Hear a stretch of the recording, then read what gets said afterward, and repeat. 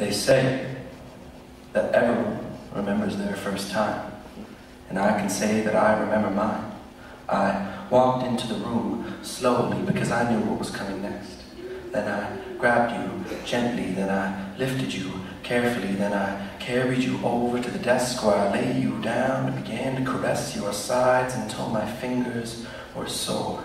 And I knew that was my cue to go all in, and although I know that nobody is perfect, just for a moment, we were, and we made magic as I would push, but not too hard, as every push was a pillow folded over from the cold side to the warm instead.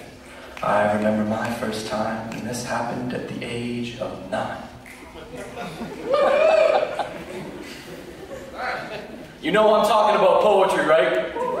See, I was in grade 3 when I lost my virginity to poetry. I wrote about Earth Day, how if I were mayor, the air would be clean and the earth would be safe. I laid my page down, then I went down on it, hoping for lyrical climaxes, but it didn't come.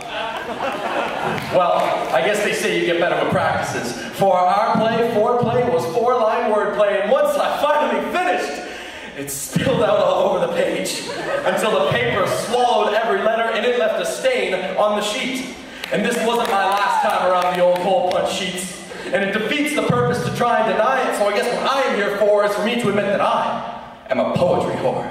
Yeah. I am the nymphomaniac of linguistic brainiacs. I am the gigolo of haiku, the escort of spoken word, the prostitute of sonnets, and I love me a dirty limerick. As I coax the words into my head, and I write them down as I wish them to be read, and I make every single stroke of my pencil count, though I do make mistakes, and I guess that's why it has a rubber.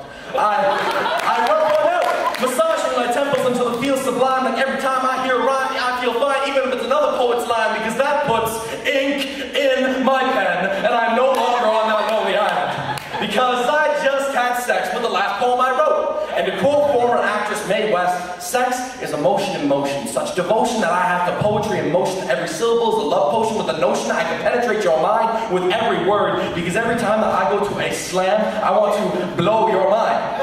And this obsession has become so large that I even want to bet the simplest poem that's ever been said. Roses are red, violets are blue. Poets and poems turn me on. Now how about you?